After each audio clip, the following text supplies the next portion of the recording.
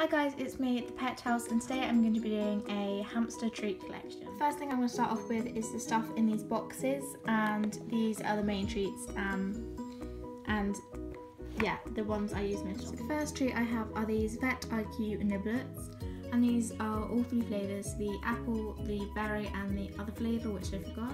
Then we just have some of these are like the carrot rolls or something like that, speckled rolls I think they're called. And they're just there. Then in this column we have a mixture of sunflower seed hearts and pumpkin seeds.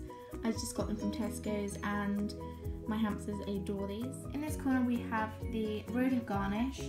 This is meant for like sprinkling on top of the food, but because it's kind of like fatty and really sugary, I didn't give it like every day or anything. I give it as a treat once in a while and I sprinkle it on top of the food. It's like a birthday treat or an occasional treat. In this box I have some of the hearty hearts. Don't know what they're called, they're something like that, but they're little red hearts. And beside that we have some vitamin treats. Can't remember the name, but they are from Pets at Home. In this little section we have some milk bones, but they are cut into thirds so that they can be given more often. Beside that we have some more pumpkin seeds. These ones are from the Harry Hamster food, which I took out because there was way too many in there. Beside that we have some of the Burgess XL apple snacks I think they're called, and my hamsters again absolutely love these. Carrying on next to that we have some millet spray bits.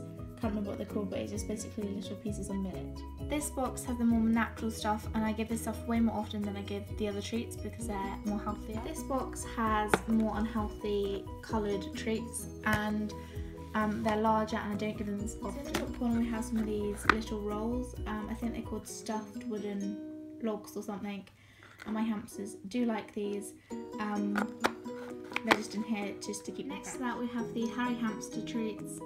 Can't remember what they're called again, but they are really large. So beside them I did cut some up, and those are the ones I can give more often. Underneath that we have some of the Lucky Clothes from the Pick & Mix brand at Pets at Home. My hamsters aren't a big fan of them, therefore they're in here. Beside them we have the cheese wedges, and my hamsters do like these, but they are rather large so they don't get them often. And then beside that we have some little miscellaneous treats that I got from the rodent garnish. These are the ones that I took out because they are full of colours and etc. Beside that we have two monkey nuts. I know these aren't like unhealthy, but there's nowhere else to put them, so they're in here. Above that we have a donut. This isn't given as one treat, it's separated and given to them like one day a month, so that they don't have like a whole lot. Last in this box we have some of the alfalfa bales to give fibre to my hamsters. They're not a fan of these, but they do like to rip them apart, and that's good for their teeth, and they like making nests with them. Then in the last box we just have some spare stuff. So we have the container for the alfalfa bales. We have a seed treat that I haven't opened yet, and this is the carrot shaped one. And we have the Burgess XL treat. I'm not going to count these like completely as treats, but they're kind of treats in a way. So this is mealworms and linseed.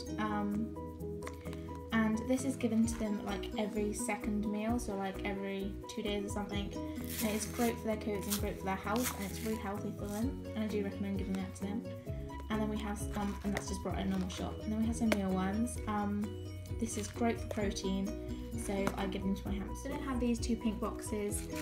These both have stuff that are like being used. So this is half of a carrot treat and half, well, a demolished rabbit one, and they are both for hamsters and both Ralph's, but I give them, like, share them out from meals. Yeah, random. And then in the next one we just have some more of those alfalfa. Next we have this Woodlands fruit salad. It just is a range of different dried fruits.